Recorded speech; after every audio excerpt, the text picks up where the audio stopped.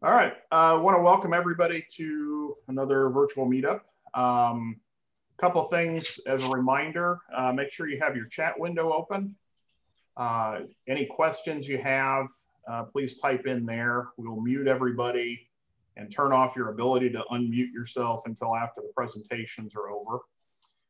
One reminder, we always get questions about how to help support this event. The best way to support it is join the OPSIG, opsig.org/join. You can get digital copies for as low as 10 bucks a year. We do 4 issues once a quarter. So that's really the best way to support us.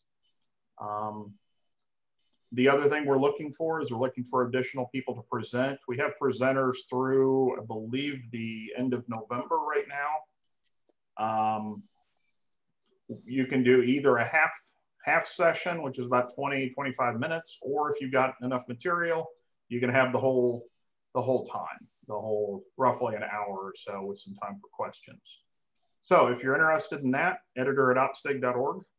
And we're always looking for articles for the next dispatcher's office. Currently, the January 2021 issue is full. That's been sent off to the publisher for layout. So we're looking to populate the April 2021 issue. Yes, it's more than 6 months away, but that's how far out these things work. So with that said, we're going to start with Chuck Laggan from Hot Springs, Arkansas. I'm going to spotlight him and mute everybody, and we'll unmute. Oops. All right, Chuck, you can go ahead and unmute yourself and get started. Okay, thanks, Eric. I think I am unmuted. Can you hear me? Yep, we can hear you. Go ahead, Chuck. Well, I appreciate this opportunity to talk about an exciting subject called reciprocal switching. I dealt with that a lot in my railroad career, in my time at the Class 1 and the short line, actually.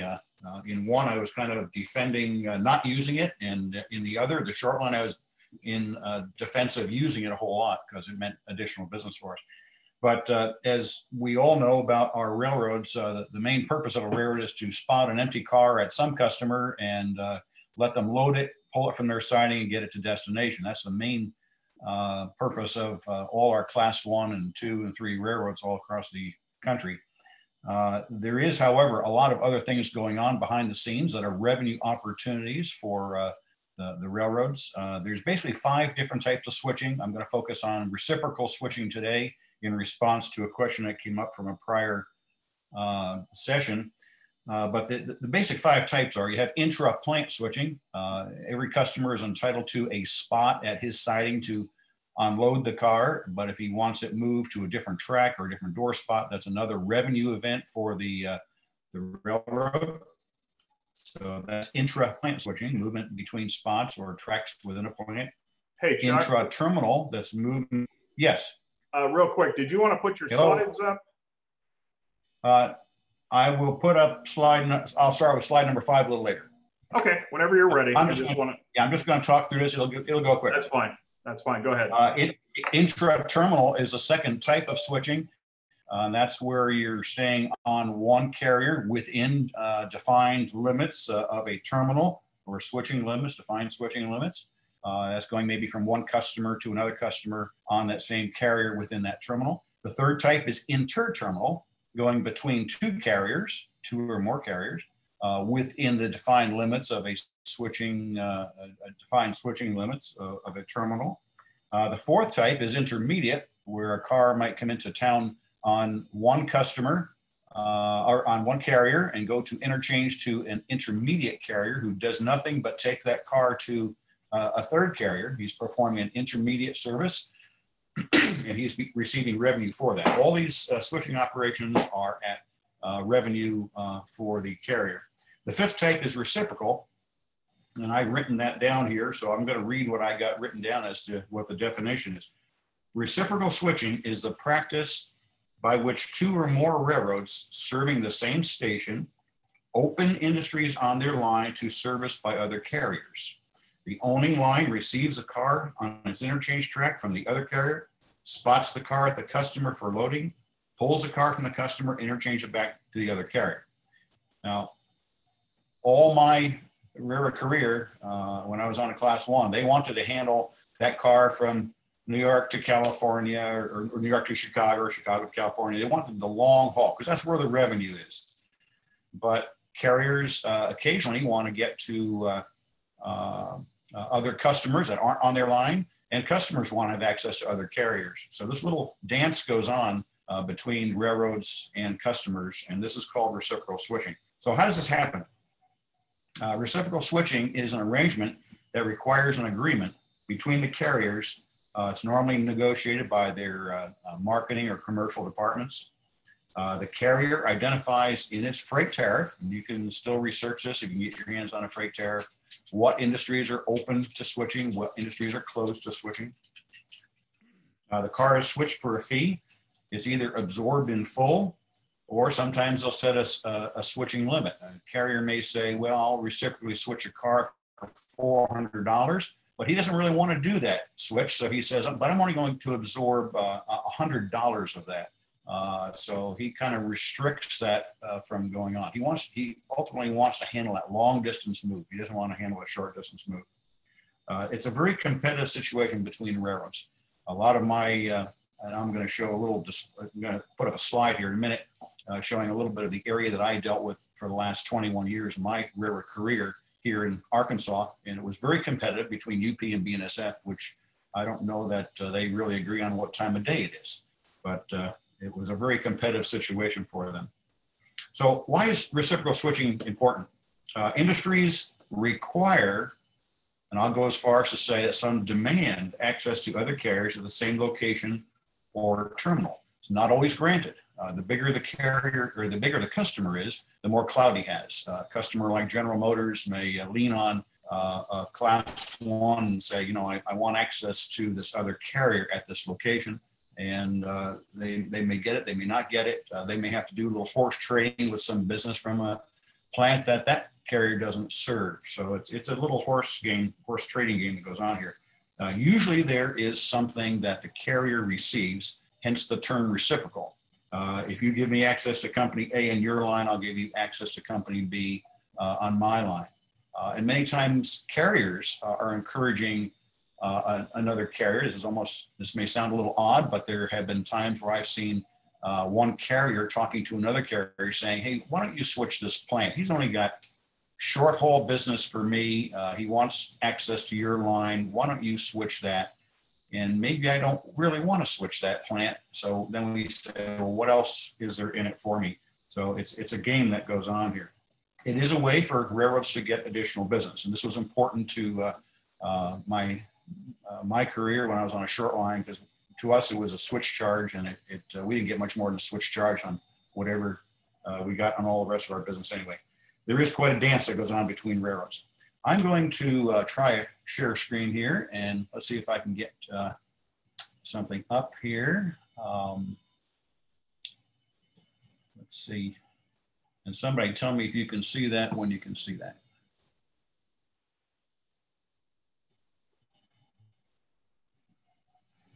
Yep, you're good, Chuck. Can you see that? Yep. Good. Okay, sounds good. This is a map of North Little Rock, North Little Rock. That's the Arkansas River in the middle of the screen there. The industry, well, let me just orient you a little bit. The blue lines are Missouri Pacific coming through there, now Union Pacific. That's the one that comes in from the lower left and goes out to the upper right. That's the Chicago to Houston main line. And this is their branch going up from Little Rock to Fort Smith.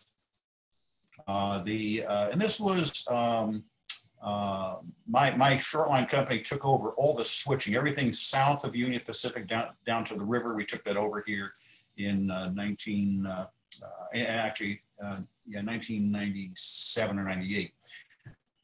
The Rock Island is on here kind of in a purple color, and the red is the cotton belt on here. And we took that all over. The industries that are noted 1, 2, 3, and 4 in green, those are open to reciprocal switching. 5 and 6 were not open to reciprocal switching. You might say, well, why is that? For whatever reason, and there was a whole host of reasons why this little cluster of industries were open or were not open. Industries connected to the Cotton Belt, which became SP and then UP later, that was the so-called 2-to-1 conditions. The industry that was over here, number 3, that was probably and I don't know this for a fact, but that was probably a negotiation between the 2 carriers at the time, because there was 2 tracks. There was another track coming in the north end of that industry. Industry number 4 was tied to the SP, but they didn't want them going down here. At the end of this line is an Ash Grove cement plant down here. Number 6 is that, and they didn't probably want them accessing that plant here. So it's an interesting situation. And I'm going to, in a little later slide here, I'm going to show you a little bit of, I'm going to integrate this into our model railroads here a little bit as to how I kind of play that out here a little bit. This is a snapshot of one of the industries on my line, my model railroad that I'm building. I call it the New York, Akron, and Western. It's fashioned after the old Erie from New York to Chicago. Hanseman's Milling. Hanseman's was an industry at Binghamton, New York on the DL&W. And if you notice, I happen to have, this is actually a picture of what reciprocal switching looks like.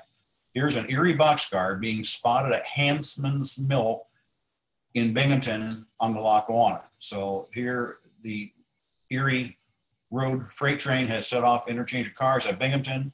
The Lackawanna engine has come over and picked up that car from interchange, spotting it at the industry. When it's loaded, it'll go back out with the Lackawanna. They'll deliver it back to the Erie of Binghamton. So this is actually reciprocal switching in action. Some ways that switching can enhance model railroad operations. And this actually goes back Chuck, to, Chuck, yep. can you go to your next slide? Hello. Yeah. My next slide? Yeah, people are that saying one? the share is not moving. All we're seeing is slide 1.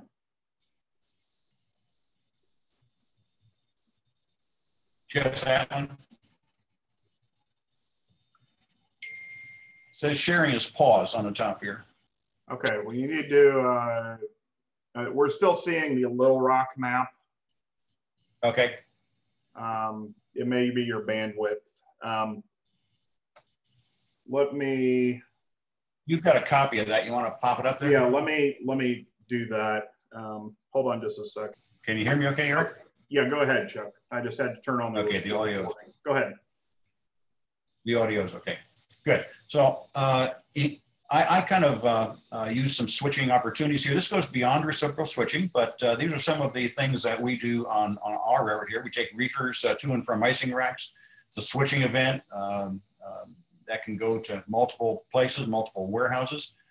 If you have overloaded cars, this is actually an operational issue. If you have overloaded cars on your train, you could hand a card to a crew and say you have an overloaded car there on fly, put it in the first available side of your yard track. It's going to be reduced by a contractor. That would make another switching event for that to be picked up by another train at a later time.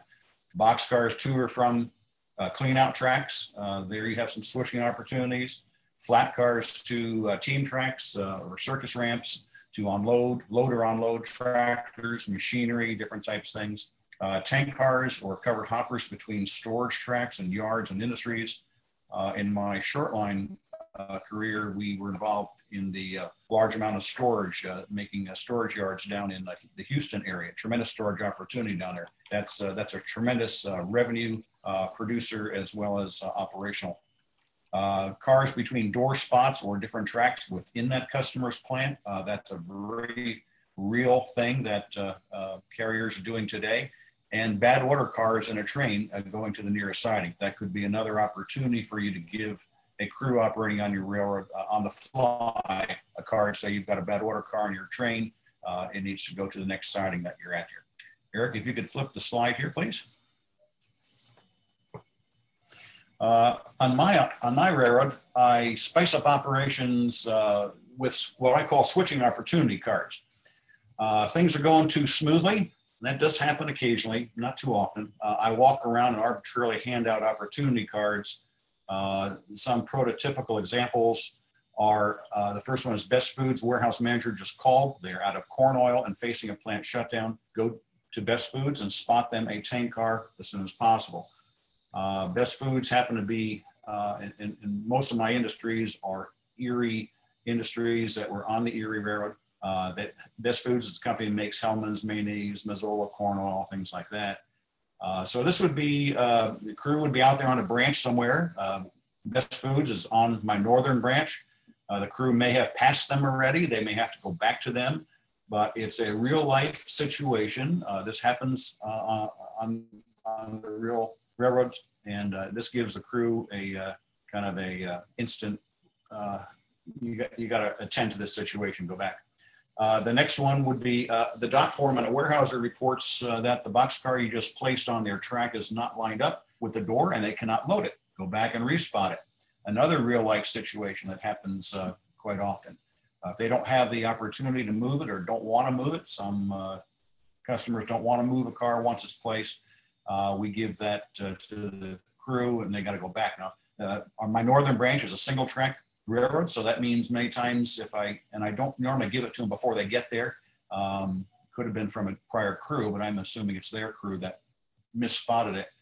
They've got to figure out what to do with their train in a single track railroad and then go back and respot the car. So again, using existing industries, existing cars, real life situations to create some additional work opportunities. The third one, the card says the passenger conductor on the commuter train reports their engine is dead. Find out their location, get your train off the main and take one engine to the passenger train immediately. The local freight agent will transport you back to your train. This is a really loaded situation. I don't give this to a first timer visiting, running a train on my railroad, but there's many things here. This card applies to, I've got 3 branch lines, different operations. This applies to any commuter train on any of the 3 branches, so it doesn't have to be specific to one. The conductor then has to find out where the train is. They got to get their train off the main because again, single track line, and take one engine to the passenger train. Most of my locals run with one engine. So he's pretty much got to put his train on a siding and take his engine and go up there. If he has 2 engines, he can cut one off and take it up to the passenger train. Then all he needs is a ride back to his train. If he only has one engine, like most of them, he then, when he helps the passenger train out, he's dead in the water. He's got to talk to the agent, dispatcher, train master, whomever, figure out where do I get my next engine from. And the freight agent will help him, freight agent / yard master will help him figure out where his next opportunity is. He may have to go back to Croxton Yard where he started from and start the process all over. So it really gets a senior person thinking of all different things that are going on here. Eric, flip the page, please. My last slide here, when I was putting some notes together on reciprocal switching, I stumbled upon this. The Association of American Railroads has an excellent 13-minute video on YouTube with a simulation about reciprocal switching. It can be found at that address right there, and I think Eric is in the process of copying it. He's probably going to put that on the chat for you. It's a good little simulation in the middle of that. If you notice, I'm at minute 4.43. I'm just pointing it to you, and I just realized you can't see my screen, so my point was useless, but I just pointed it out to you virtually. So in the middle of that, there is a nice little video. It kind of takes it from the car coming in on carrier 1, handing it off to carrier number 2, going to the customer and back, and I think it involves something like 64 moves or something like that to do that whole round trip cycle. So that is the end of my presentation. I hope that answered the question that came up a couple months ago on reciprocal switching. It's an interesting subject, and I trust you found it a little bit interesting. And maybe some new opportunities for your model railroads.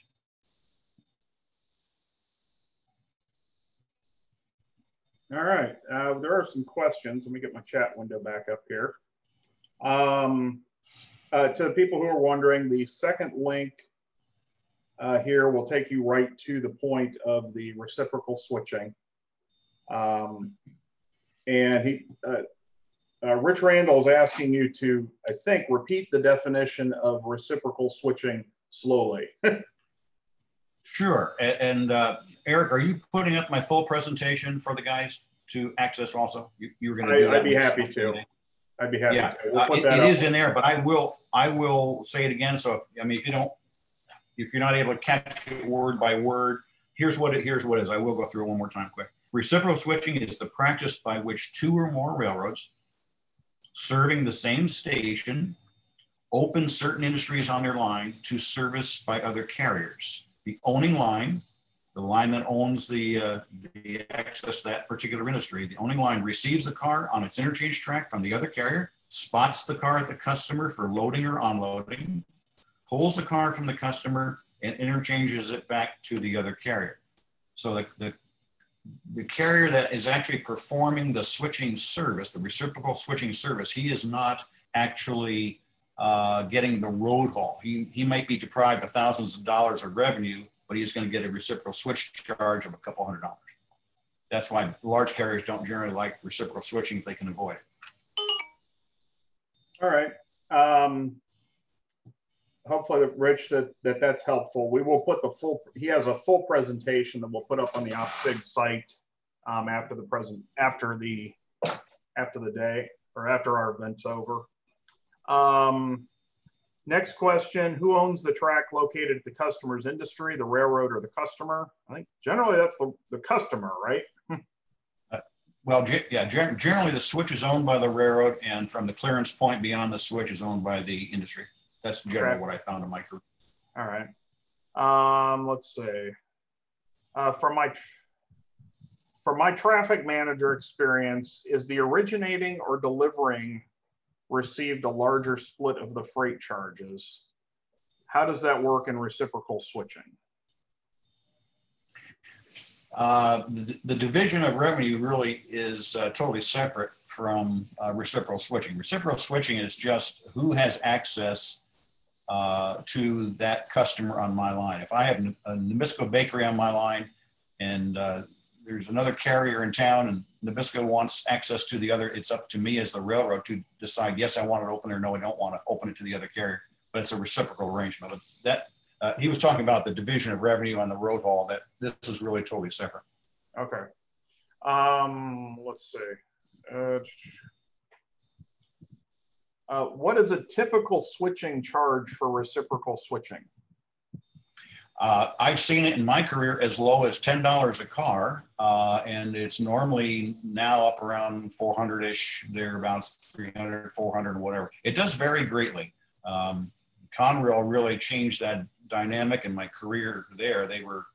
Somebody woke up in the marketing department during my time there and said, we are the gross seller of switching.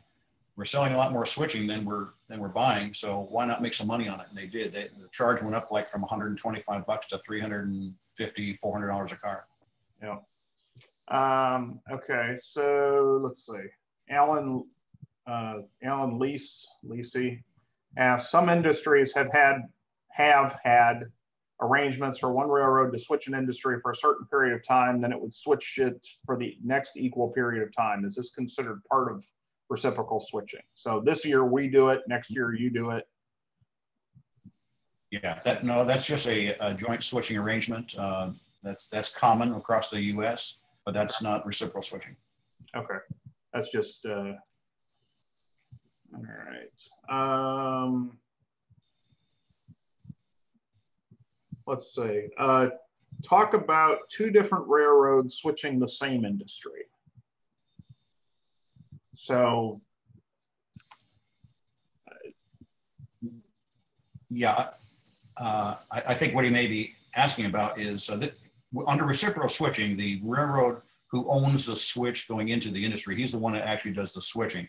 There are cases, Eric, and just what you were talking about, the switching arrangement. It could be, I've seen plants that are switched in the morning by one carrier, in the evening by another. Usually it's different tracks within that plant. But usually most industries are switched by one carrier.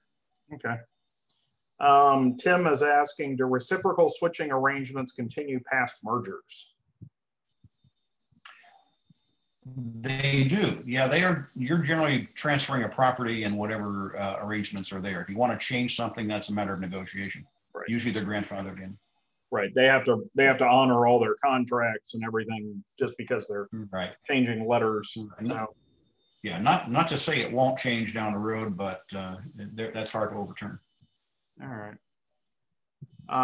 Centered on the, okay, in the case of the car that did not line up centered on the industry door, who pays, the customer or the railroad? The railroad. Seems like the railroad, it's their error. Railroad. Okay. Yeah. All right. I think that's all the questions. So what I'll do, I'll put up the full presentation you sent me along with a link to that YouTube video, jumping right to the section about reciprocal switching. That will be up on the OPSIG website under the virtual section in the past meetings area. So Chuck, thanks so much for presenting. We all appreciate it. It's good information. Thank you. All right. And next up, we have Seth Neumann from out in the Bay Area somewhere, undisclosed location. I'm gonna spotlight you here. Oops, hold on.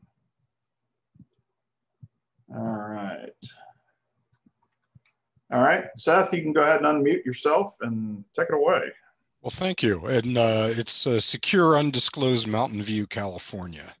And let me see if we can find our page here. And come on. There we are. All right. So I modeled the Union Pacific Oakland sub. Used to be the Western Pacific first sub, and a little bit of the former Western Pacific San Jose branch, which became the Milpitas sub when UP took over, but actually 6 months after the date I model, and that's what kind of set the ladder cap, it was sold to the Valley Transit Authority to become the just finally 20 years later opened BART branch to San Jose. So that's really what we're talking about. Harry's picture here is showing a tourist line, which is a former Southern Pacific line through the canyon or through Niles Canyon that parallels the Oakland sub, and that's also modeled. And they have this passenger torpedo boat Jeep, and Athearn was kind enough to make a model of that a few years ago. So we'll talk about that a little bit as we go forward. Little tour for those of you somewhat familiar with the Bay Area. We're looking at the southern end of the Bay. And if you can follow my mouse cursor, here's San Jose, here's Mountain View. And the line I model runs from a place called Radom, which is kind of the east end of Pleasanton, down through Niles Canyon, and then it follows the former coastline down to San Jose, and for our purposes it ends in Newell Yard in San Jose. It's about 22 rail miles of railroad.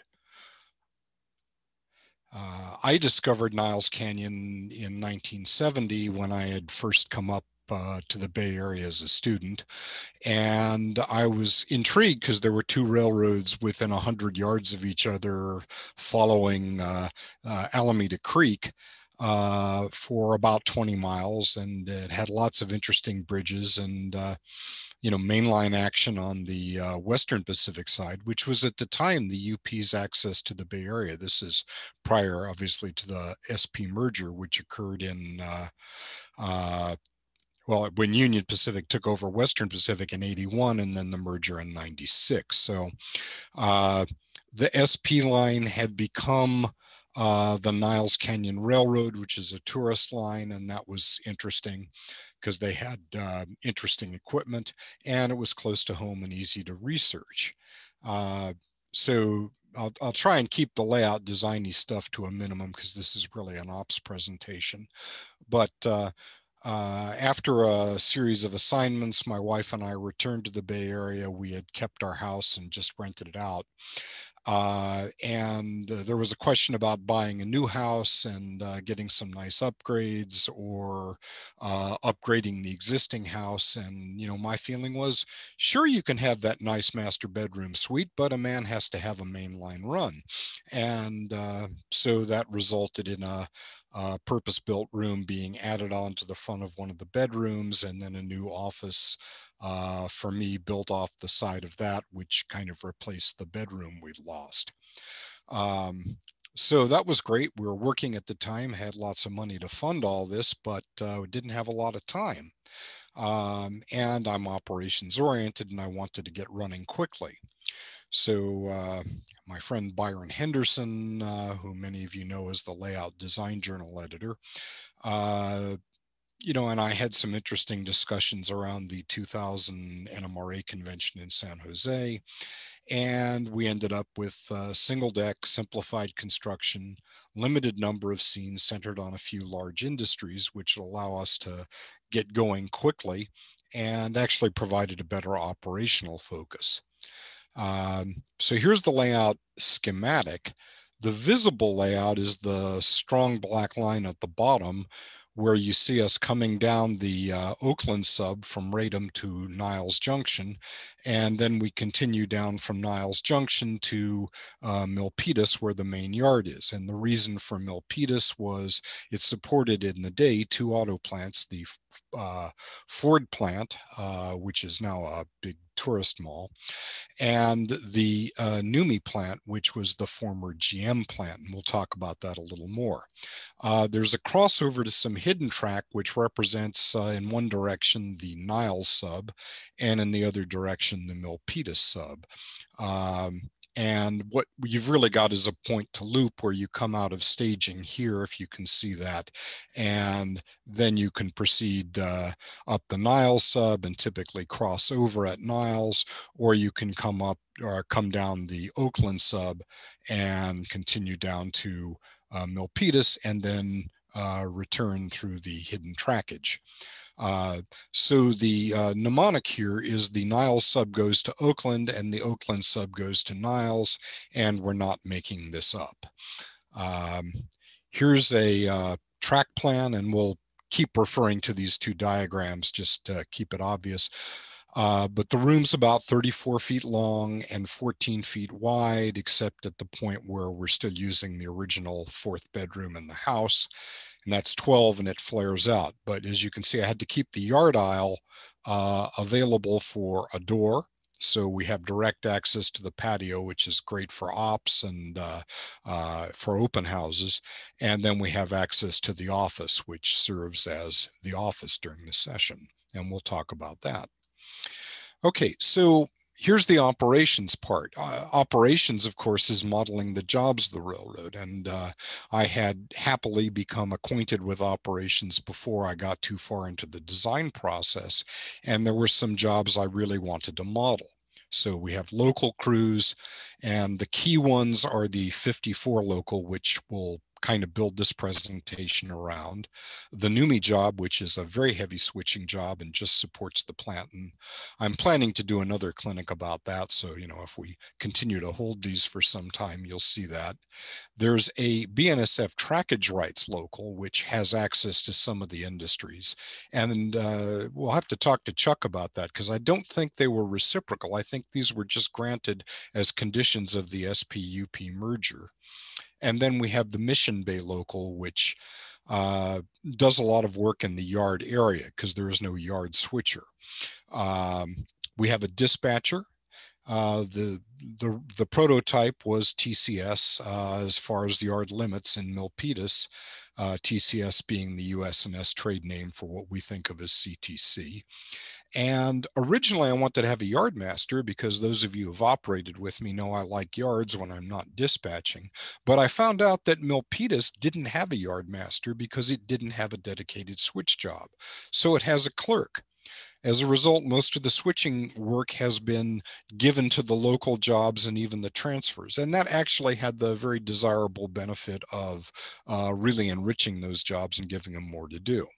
And then there's a couple of transfers through trains and an ACE commuter train.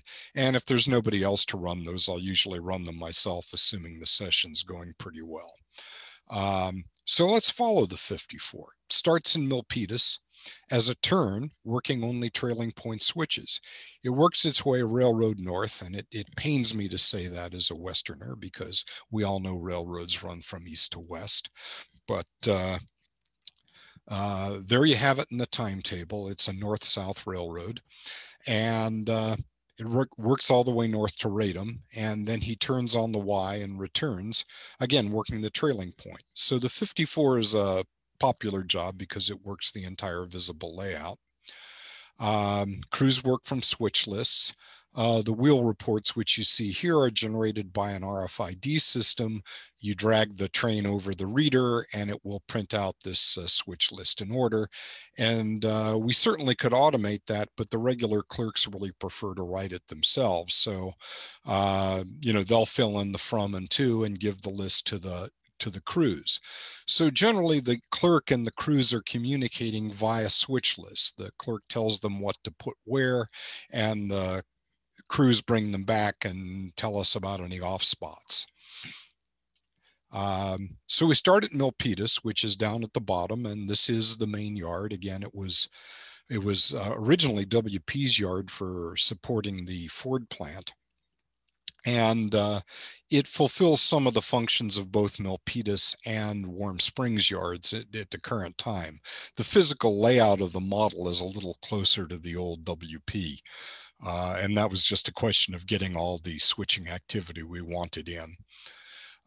So here's an aerial photo, and there's a series of aerials. A friend of mine's a private pilot and belongs to a club and was kind enough to fly me over the route a few times in the days before we had Google Earth. That's much easier. Now you can do it anytime. So the through trains arrive here, and essentially they swap blocks with the yard. Southbound trains continue down the branch and then get on the main. UP does this in the real world periodically, but the city of San Jose doesn't like the noise, so this is always contentious. But that actually is prototypical, at least some of the time. Northbound or eastbound trains leave via Roseville, and they go back up the Oakland sub, and we presume they get to Roseville and at that point proceed over the overland route to North Platte, or up over the Cascades, over the Shasta route to Klamath Falls and thence Portland. Here's a quick picture of Milpitas Yard. We don't do much with the 54. We'll generally find our cars waiting for us here on the AD passing track and maybe a few scattered around, and they'll have a switch list that tells them what to get where, and then we ask them to block it. Now, I realize blocking in the yard is not all that common in the prototype, but there's really no yard or empty track 10 miles down the road to go sort the train out on my layout. So we have them do it in the yard. And that actually has the benefit that it keeps them busy for about a half an hour, so the morning commuter train can run across the railroad and get safely in the clear before they start to work. Anyway, the session starts. It's 8 a.m. They fueled up. You can see the tank truck waiting for them, and the clerk is motoring over to hand up the paperwork to the crew, and they're waiting here on engine track. And we do give them a caboose because we assume they shove a lot. I think it was really gone in those days, but I had a very cool CA-11 caboose that I really wanted to use in operations. Once they assemble, they head north and go around the peninsula, and they're going to pass Snowboy. Now, they're not going to work Snowboy. That's actually handled by one of the poles on the NUMMI job, and BNSF has trackage rights to handle Snowboy, which is a large bulk transfer facility. And once again, we're not making this up. That's really the way it works. Here's a picture of Snowboy. You can see it's 9 tracks. They're about 8 cars long. And trucks are pulling up. There's power, lighting, and so forth. And Snowboy gets its name because it used to be a packing house. And you can see the Snowboy there with his sun-kissed oranges. Remember, this used to be called the Valley of Heart's Delight before it became Silicon Valley, and it's very rich orchard land. In a way, a little bit of a waste to have it full of software companies. But we have Snowboy also. Hey. Let's not bash on the software companies here. Man. Hey, I made a lot of money working for them. You know. Go ahead, Seth. Yeah, absolutely. That's a whole other discussion that I'd be happy to have sometime. So here's Snowboy, and you can see pretty much the same, except that for operational reasons, actually what happened here was because it was at the end of the peninsula, I wanted a view block. So we put a little pellet transfer facility in, and that kind of made it logically more sense to put the hoppers, and most of the traffic there is pellet hoppers supporting industries that either support the auto plant or the plant themselves for things like door panels, dashboards, and so forth. And you can see there's a little series of underground pipes, and they're sort of obscured by the cars there that they would hook up to, and somebody's doing some work on that. So normally, if you look back at the other picture there, you can see that the pellet hoppers are over on this side. So we kind of flip that for operational reasons. And these have particular functions. There's general tanks, there's an acid track, there's a chlorine track, and this is off spots. But again, this is just more for your information because we're not actually working that. Then we're going to continue past Numi. And you can see we have very typical auto plant arrangement with a crossover and long cars at one end, in this case body parts and racks, and then a series of drivetrain steel and general parts on the other side. And that's all protected by blue flags, and you know, basically you only get access to the tracks you need because we're assuming that the plant being a Toyota plant, Numi being a GM Toyota joint venture, operates on a just-in-time basis, and they're just getting what they need to keep the shift going. And here's a quick overview. In '99, they were mostly building Toyota Tacomas. '99, if you remember, was the height of the internet boom, and they were just making trucks as fast as they could. They made a few Corollas for Toyota and some Geo Prisms, which were basically Chevy Corollas. Here's a picture of the steel track. The plant was actually not getting steel by rail that late, but it gives you an idea of how the operating scheme works. There's a number of industries that are on life support here. In the real world, they'd gone away in the previous decade or two, but they're still working to give us a little more work. Here's the parts end. Interestingly enough, the containers were trucked down from Oakland. There were several proposals over the years to have a lift in the plant. And then even after the plant shut down, which occurred briefly in 2008 when GM went bankrupt, Toyota didn't want to take it over because that would have meant they would have ended up with GM's union, and they wanted no part of that. So UP had the land and wanted to set up a lift, but the city decided they would much rather have light industry or more software companies. So eventually the plant was taken over by Tesla, and is now making Tesla Model 3s as fast as they can. And here's the east end. And by the way, these are essentially click charts that are at each work location. So this is available for the crews. I also send this out as a PDF before in case anybody's having insomnia. I want them well rested when they get to my layout. And here's the rack loaders at NUMMI. I point this out mostly because the train cat loaders are absolutely phenomenal and impossible to build. So somehow Steve William pulled this off, and a big shout out for it. Okay, finally, we're going to get to work. We've come around the corner and we've gotten to basically Niles Junction, where the Oakland sub comes in, and we have a cluster of industries. We've got Lehigh Cement, which is a great big bulk transfer facility. It's actually a few miles north. You can see it from 880 if you're familiar with the East Bay. Here's an aerial view. You can see the loading shed. You can see the bag warehouse. You can see the main silo.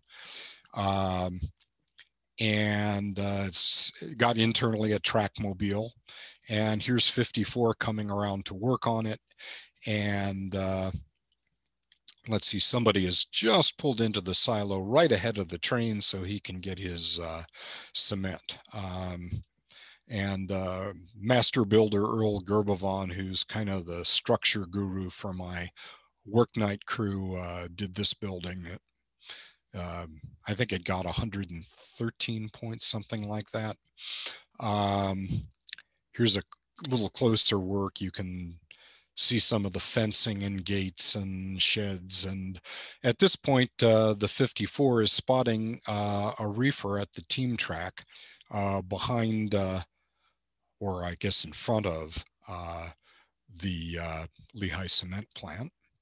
And looks like the consignee was pretty hot to get the cold product because his reefer van is waiting for it. And here's a view of Niles, and you can see there's 2 tracks. And typically the plant switcher will sort out the cars going back on the UP from the cars that are going to be picked up by the BNSF trackage rights train later in the session. And then the team truck is over on the side by the aisle.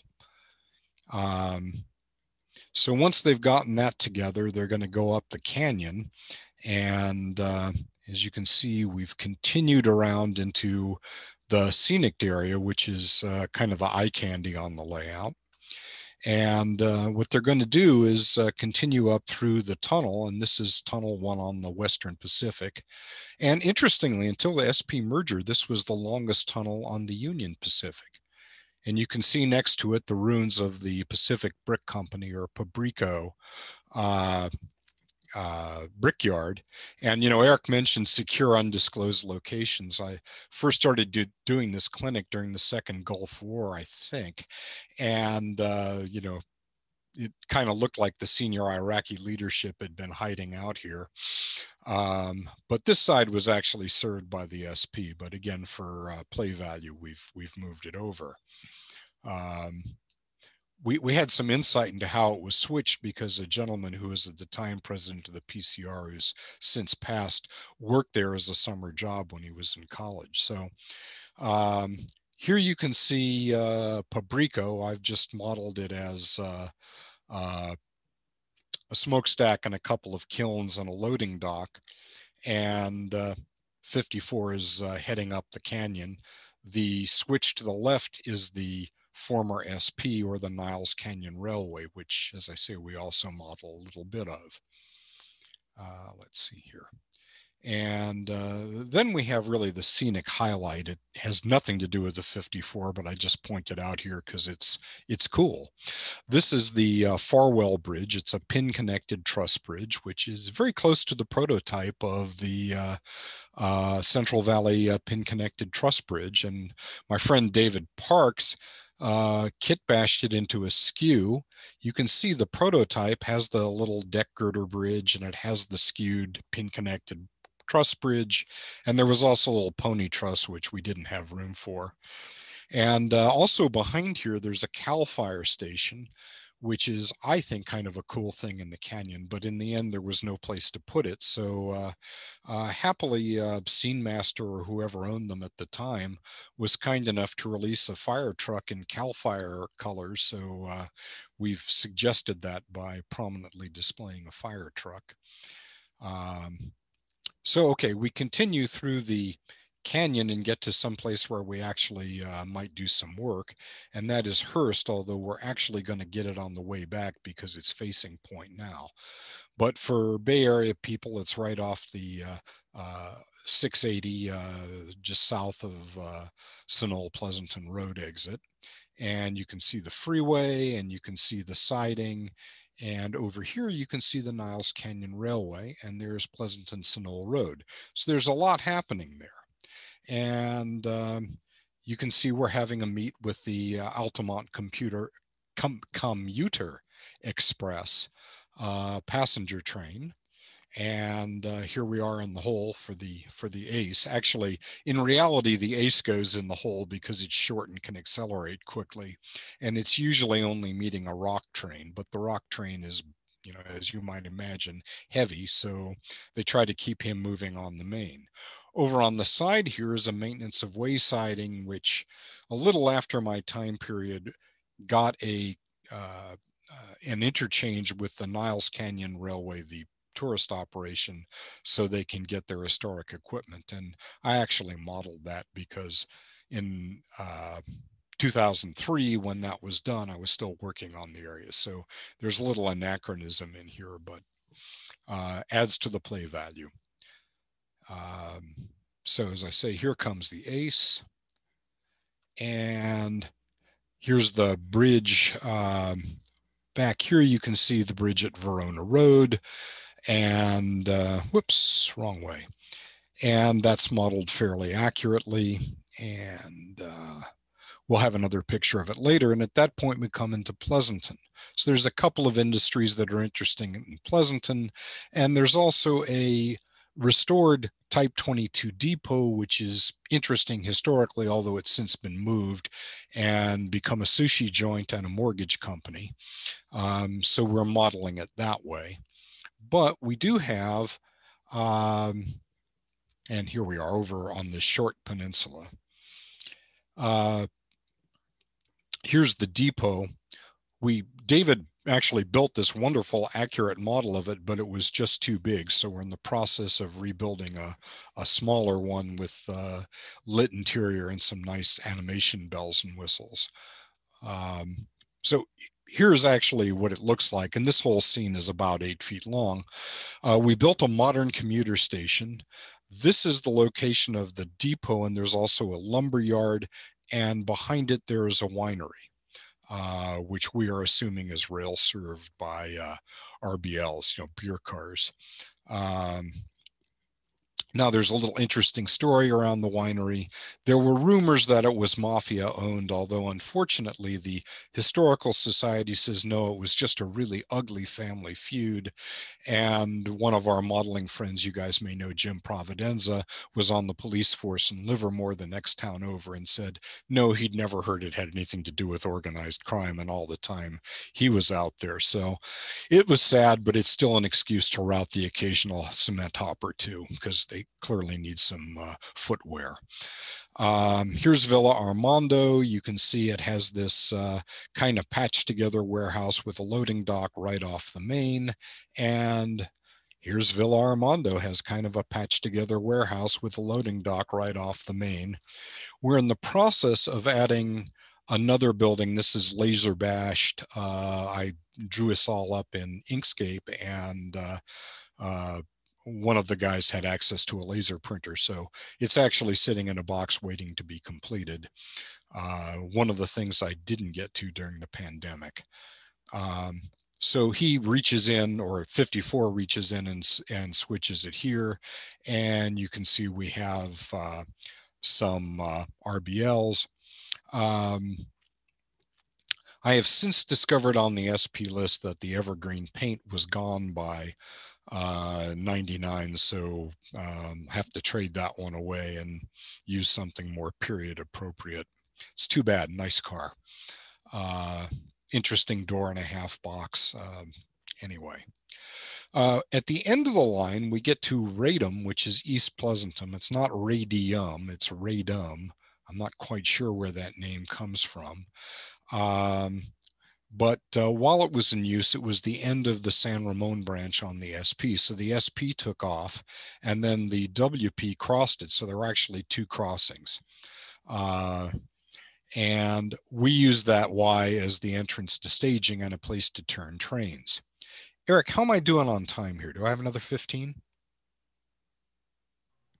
Hello? I mean, we're at 5 o'clock right now, but we kind of warned people up front that this was going to go. We've still got 100 people, so I'd say keep going. All right, I'll just keep going fast. Sorry about that. Yep, no, that's fine. So again, here's the map. You can see the Y. This is staging over here. And we'll come around the back.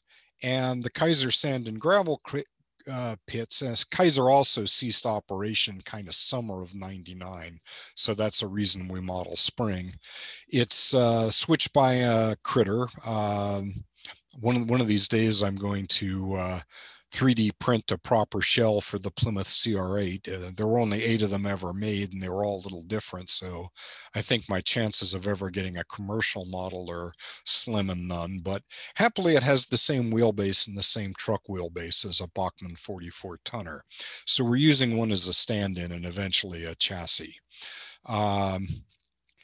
So here's what the 54 really looks like. This is up at Rhodes Jamison, which is the next gravel pit down the line, a little bit to the east, just off the layout. And it's still in operation today.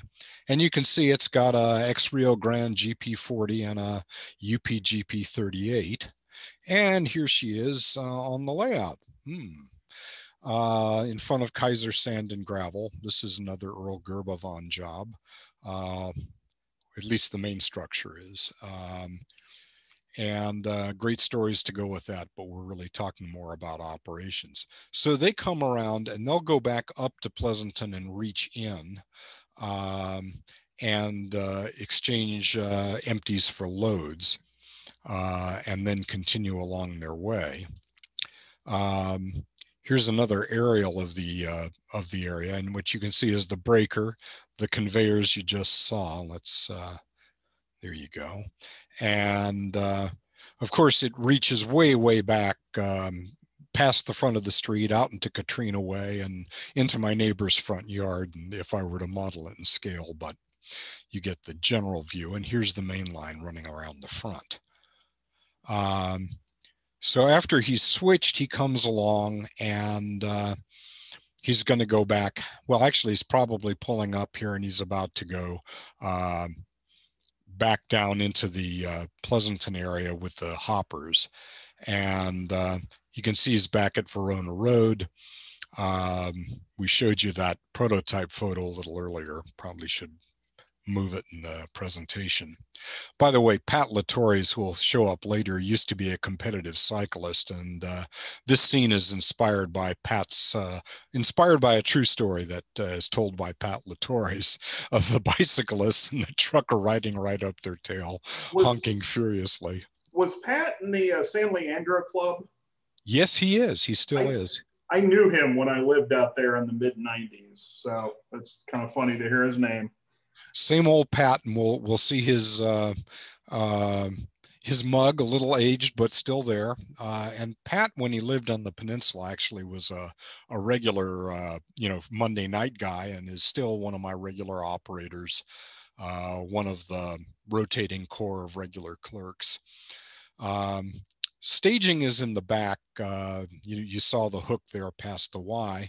And what we've got is some staging down the wall where I'm waving the cursor and a drop down. And that's just done with a couple of carriage bolts that we screw in when we need them. And then you can see below there is the workbench and the Global Research and Development Campus of Model Railroad Control Systems. And you see a few trains here, but these tracks, when you get done with them, are about 16 feet long each, and we shotgun them. There's typically 2 8-foot trains in each one. Here's a view with the drop down dropped in, and you know, there's a rack train. This is probably a BNSF local given the power. And manifest Oakland, Roseville, San Jose manifest, our MRVSJ, and these are all real trains that actually run on the prototype railroad, or did in '99. You know, from a workstation perspective, now this is back in Milpitas Yard, which is mostly handled by the Mission Bay local. Everything's kind of Velcroed together. We have those schematics that you saw. These are just laminated with a piece of Velcro. You can, you know, take them off and put them out of the way, or tack them up somewhere where you need to see them. The cabs all have Velcro on the back. The small clipboards with the switch lists have them on the back. And then over here, you can see the click list. I try to provide a place for liquids. You can pretty much bring anything you want in there. I kind of prefer less sticky liquids, but as long as it's below track, you know, level, be comfortable. I provide holders for picks, so you don't have to have the sharp needles in your pocket. You know, don't want you to impale your stuff. Behind here is a paper box warehouse, which is generally switched by Mission Bay. Several other industries. As I say, that's probably the subject of another clinic. And let's talk a little more about ops, since this is the OpSig. The industry jobs are NUMMI, all session long, 5 pulls. They'll work the parts spurs at NUMMI, then go back and do the racks, then go back and take one pass at Snowboy. At that point, we usually swap, because this is usually after a lunch break if it's an all-day session, or kind of the end of the session if it's an evening session. And then another crew will come on and, you know, do another parts and auto parts and auto racks cycle. Mission Bay local also includes the critter, which is an industry job. So they'll come in, do a little bit of work in their yard, and then get out of 54's way so he can build his train and go off and work that. You saw the track mobile. We talked about the 44 tonner at Kaiser, and they'll also run the Niles Canyon Railway, go out and drop off or pick up a piece of historic equipment. So those guys, that's a very heavy switching job. The locals are the 54. We just kind of walked you through that, and his afternoon counterpart usually starts about an hour into the afternoon session and may or may not get done. They'll come down, work some of the industries in the opposite direction. They do a big interchange at the yard. They'll do some work at Snowboy, and they have lots of fun, because typically everything they need to get at has just been covered by the third NUMMI pull. So they have some fun, almost Jim Sinisi-like, sabotaging one another. And then they'll work a few more industries and head back to Stockton. Then we have a series of through trains, and those are handled by either somebody on one of the other crews who isn't particularly busy at the moment, or I'll take care of it. If somebody's hanging around, they can do it. And we have the ACE, and then we have a few overhead trains, but usually everybody's having too much fun switching to want to run an overhead train, even if it's cool.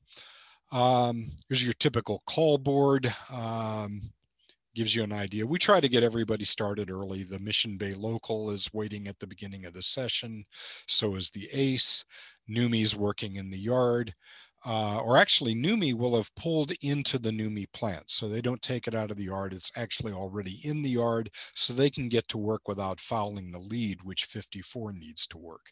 And here's 54. He's got his engine on the engine track, as you saw in the early photo. And then we have an Oakland to West Colton manifest, which is going to do a block swap. An autos, Oakland to Spring, Texas, which will come down from over the Oakland sub and then just disappear south with racks after the NUMMI job is done, the first rack pull. Then we'll have the Roseville San Jose Manifest. That comes in with a bunch more cars for the auto plant and cars for tomorrow's 54 and a few for the Mission Bay local to take away to serve customers on the San Francisco Peninsula. Then BNSF local will come in, do a block swap. Generally, the swap is paper cars for Smurfit because we assume that he's got the cars from Smurfit's box plant in Missoula, and he will also have some cars for the auto plant, which he doesn't actually switch himself. And then we may run a second auto. I'm sorry, a second manifest. This is a manifest Oakland to City of Industry. It's basically a repeat of the West Colton train. City of Industry is a smaller yard, a little closer to downtown LA, but they do get some direct traffic. And then the ACE runs back the other way, and we have a clerk and a dispatcher. So I typically run an 8-person crew plus myself and a helper. We try to keep everybody busy. Switching and car forwarding. Okay, so that's done in the office right where I'm sitting as I speak. We run under CATS, and I saw Rodney and a whole bunch of the CATS list regulars on the list. So CATS is a simulation of Digicon. This section of railroad, sadly, was never dispatched via Digicon. They used CAD, but as I mentioned on the CATS call the other day, Breezy Gust, who was DS57, this is actually dispatched by DS58 and was very familiar with the area. As a UP train dispatcher, had me and Steve Williams, who worked with me on this project, come up, and he sat us down in the big chair on Uncle Pete's Railroad and explained to us why you never, ever, ever, ever, ever want to model CAD from model railroaders. And we came away pretty well convinced. Can you say TN 3270, all of those of you who are old data processing guys? Not fun, whereas CATS is point and click and generally as close to boomer dispatcher nirvana as you're going to get to. And here's Pat Latorre's in front of the pickle rack, which is perpetual inventory car locator. And Pat is the only one on the layout, or Larry or Earl, whoever's doing it that week, who actually touches cards. And you can see he's looking at the cards, looking at the rack, looking at his charts, and filling out switch lists. And that's what he does. So he has to play kind of a head game, a couple of moves ahead, and figure out where there's room, because the last thing he wants is crews coming through the door and telling him they can't spot the car. Here's another picture of a switch list. We basically talk through this.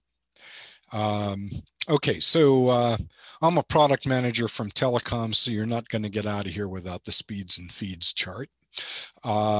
We use NCE wireless. I have 4 dog bones. Most of them are actually radio equipped power cabs, 3 knobbies, 2 5-amp boosters, TTX power shields, and TTX AR auto reversers. We have Y throttle server for those who want to use Y throttle. And I guess as we come back to real operations, a lot of people would probably prefer to handle their own throttles. So we'll see a little more use. I do have a very nice hard throttle, which is a very nice UT4 equivalent. So even though I'm an NCE guy, the UT4 has its charms, and this has most of those values. I use CMRI for the CTS, CTC, and for signaling. Detection is a mix of the classic DC CODs, which are wonderful, and my model railroad control system CPODMs, which are drop-in replacement. Mix of S-mini nodes, which work just great. No need to rip them out if they're working. And our CP nodes, which are Arduino-based equivalents. They're on the same CMRI line. Mix and match. Everything works great. One of these was just a very small one where it wouldn't have been economical to use a S-mini. The other was, frankly, a science project just to ensure that they really were compatible. Turnouts and controls. Mix of hand-built, mostly because of geometry. Pico Code 83 and Fast Tracks.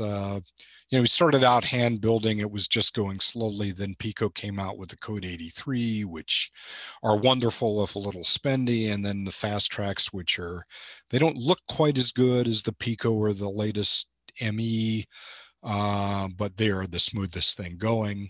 If I were to redo it, I would just get myself a number 6 and number 8 Fast Track jig and be done with it. And I would use their point frames for the, filing jigs for the few odd ones. Turnout motors, anything controlled or locked by the dispatcher has a motor, as well as a couple that are too far from the aisle to be controlled by hand. Everything else is just a slide switch with a linkage. Most of the switch motors are still tortoises. They work fine. They were mostly in before I started handling the MTB MP series motors, although there's a couple that I put in since. They all work fine. I generally don't replace things that are already working just because I came out with a new product. Code 83 rail on the main, 70 and a little bit of Code 75 Pico on the industries. The Code 75 Pico is kind of European looking, so it's mostly in places where we've got pavement down, which is generally drywall mud. Let's see, lessons learned. Getting pretty close to the end, so hang on a few more. I originally built this, as I said, simplified construction with double slot shelf brackets and 24-inch doors. Do not go wider than 24 inches. The stuff tends to twist. I had to stiffen them with pieces of angle, giant pain in the neck. So the benefit of that was it's light and easy for one person to move it, but frankly, the bench work phase is very quick, and you probably want a second set of eyes anyway.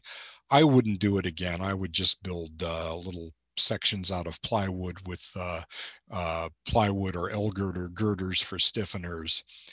I'd use 1/2 inch, and I would strongly recommend spending a little extra for furniture ply. You can rip furniture ply, and it makes great dimensional lumber substitute. Because the double slot typically is canted at longer angles. The brackets have fixed spacing between them, which aren't quite the same between the different bracket manufacturers or standard manufacturers. Big pain. So they need a lot of shimming.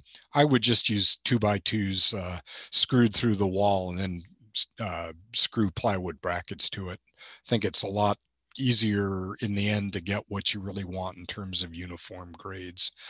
I used blue or pink foam for scenery. Now in the Bay Area, we can only get 1-inch foam. 2-inch foam would have been much easier. I'd been following Bill Darnaby on this, and I couldn't figure out why I couldn't get it to work. Finally, I talked to Bill, and I found out that he was just angling the whole piece, and that worked a lot better. But of course, he lives in Chicagoland, and 2-inch foam is a staple. In the end, I decided not to, I ripped it out as roadbed. I ended up using cookie cutter, or if I had a little more running room, I'd probably have used spline. And then I just used the foam for scenery, and it's wonderful for scenery. For lighting, I used 5000K fluorescents. They've mostly been replaced by fluorescent tube replacement LEDs. I like lots of it. I don't know about you guys. I'm old and getting older, and I need the light to see, but some people feel it's painful. But my layout is basically, those of you who are photographers remember the phrase F8 and be there.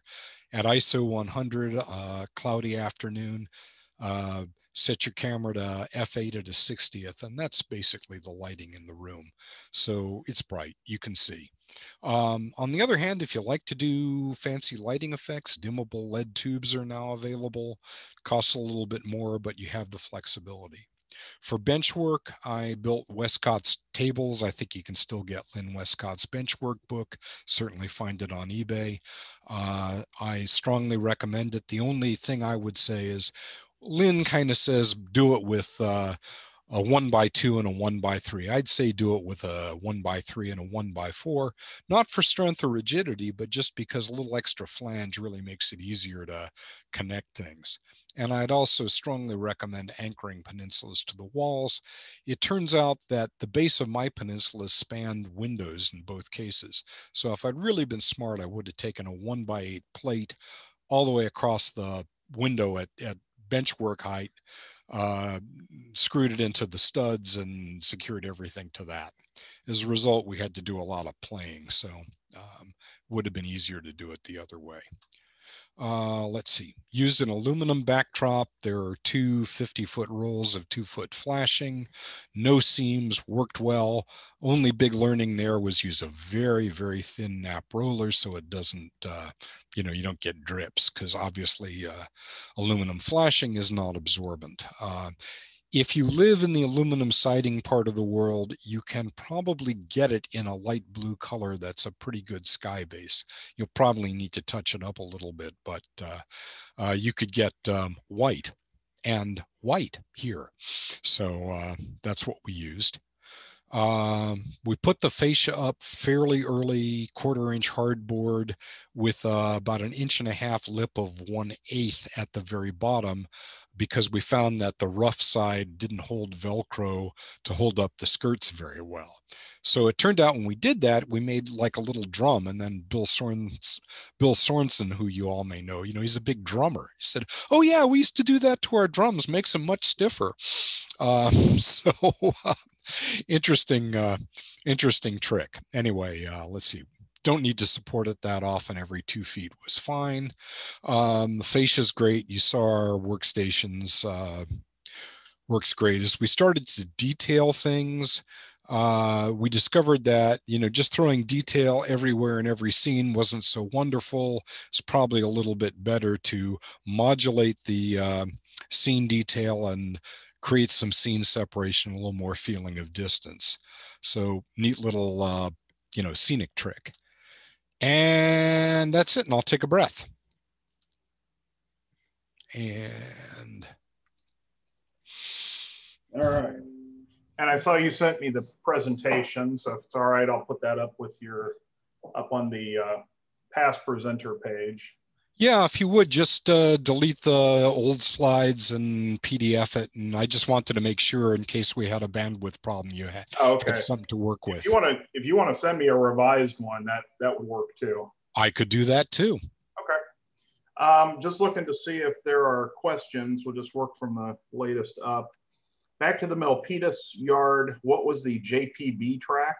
Oh, Joint Powers Board. Okay, so the former Southern Pacific Commute Line, the original San Francisco and San Jose Railway, which you may all know as the Caltrain Commute Line, was sold to, well, long story, but it's called the Joint Powers Board. It's really the San Mateo Transit District, SamTrans. Okay. And anyway, so it's because the yard, the staging track actually stops it begins about 6 feet behind Smurfit Stone. It's just the Joint Powers Board track. Got it. Let's see. Why are you changing from PC to Raspberry Pi? Why am I migrating? Well, because I have an old PC that draws about 200 watts. And it mostly sits there, and I just leave it on in case I need to work with the railroad. And it struck me as a much better idea to have a Raspberry Pi, which only draws 5 watts. Yep. Let's see. Does the 54 reblock at any time on its run? Well, that depends on how creative the crew wants to be.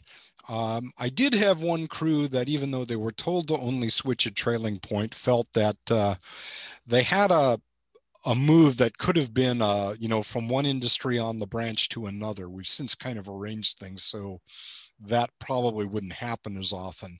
So they felt it was important to go up to Hearst and reblock their train.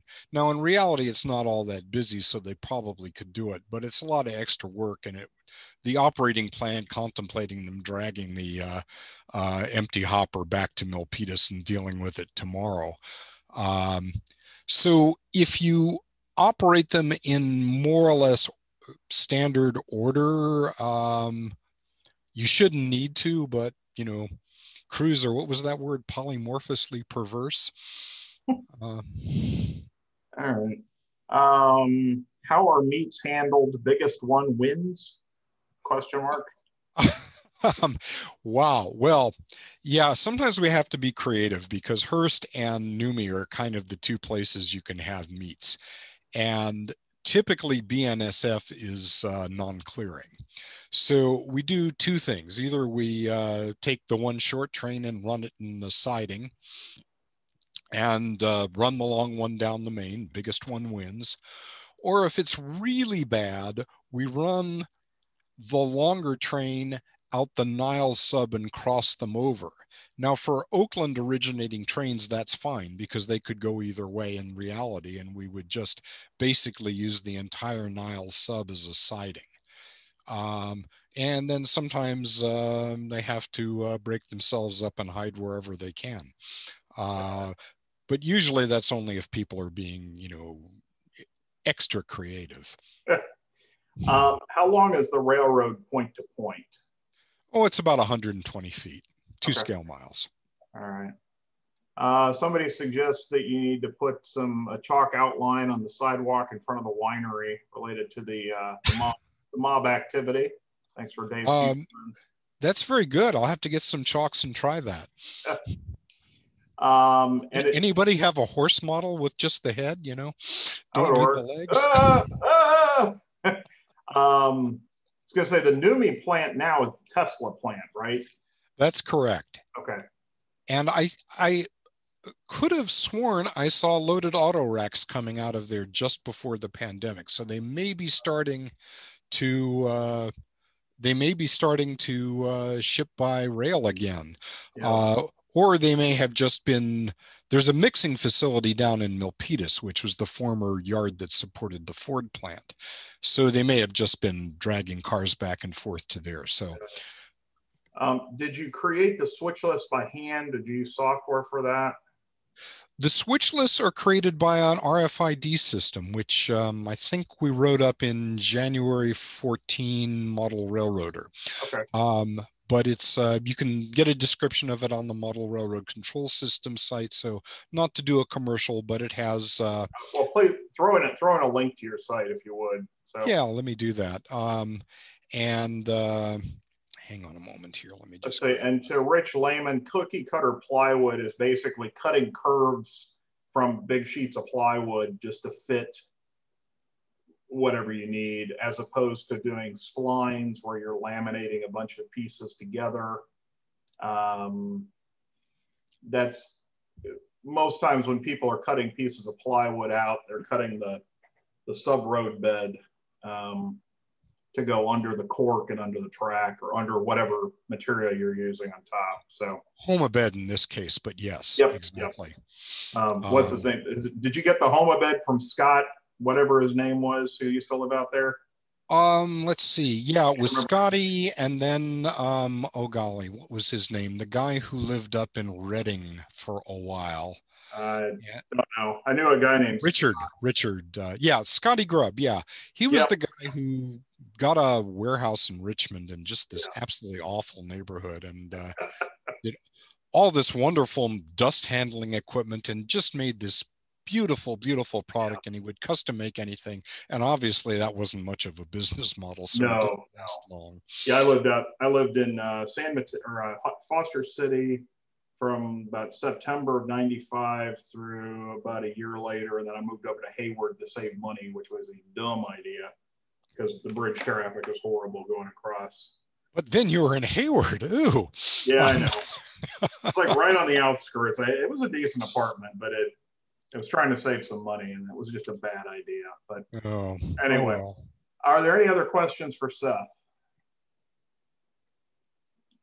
Just lots of. Do you know if Tom's asking, is there a HomaBed provider anymore? I think it's gone now, isn't it? Yeah, there was a guy called Cascade Rail Supply, and I know Bill Sorensen and some of the other Seattle guys were really making an effort to keep him alive, but I don't know what happened to him. It's too bad. It's a wonderful product, and yeah, I went with cork on mine, so it works okay. So, all right. Well, Seth, thanks again for presenting. We appreciate it. Everybody went a little long, but hey, we had 100 people, so that's a good day. And just a plug for something Seth is doing, the Bay Area Layout and Design Operations Weekend.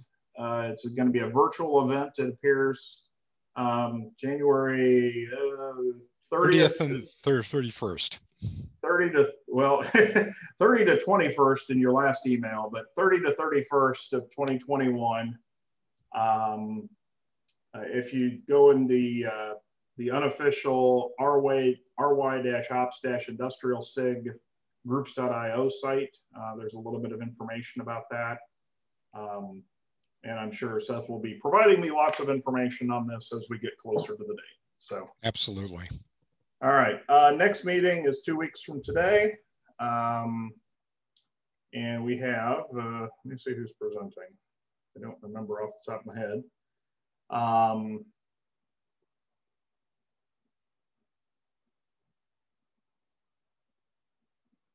It's loading up here. 2 weeks from today, Lee Nicholas and Dave Hussman are going to be presenting. So watch your emails, watch the various social media channels for the invitation, and be sure to invite your friends, but tell them to get here early because we filled up this week. Yay.